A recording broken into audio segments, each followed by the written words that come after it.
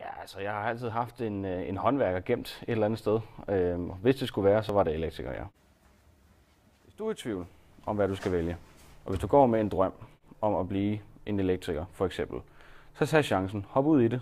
Det kan godt være, at det måske lige til at starte med ikke falder helt i forældrenes smag, men du fortryder ikke, du tager chancen, for det er jo dit valg.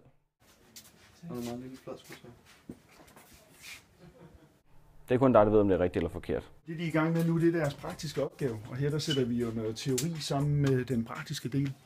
De har lært, hvordan man laver en styring, både sådan rent teoretisk, men også sådan rent, kan man sige, skematisk bygget op. Teorien, praktisk. Og det er den sammenkædning, vi skal til at lave nu. Jeg går på elektrikeruddannelsen her på Selandia, og det er så en, hvor du kommer ud i noget praktisk og noget teoretisk.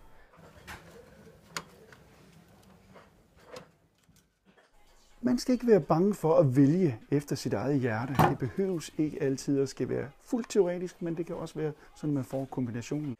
Jeg kunne godt tænke mig at tjene penge og være selvstændig og have en indflydelse på hverdagen hos mange mennesker. Derfor så har jeg taget elektrikeruddannelsen. Som elektriker, der får man virkelig kombineret sine praktiske evner, sine teoretiske evner. I stedet for at gå med vennerne, synes jeg, det er meget bedre at følge sit hjerte og tage det, man faktisk har lyst til.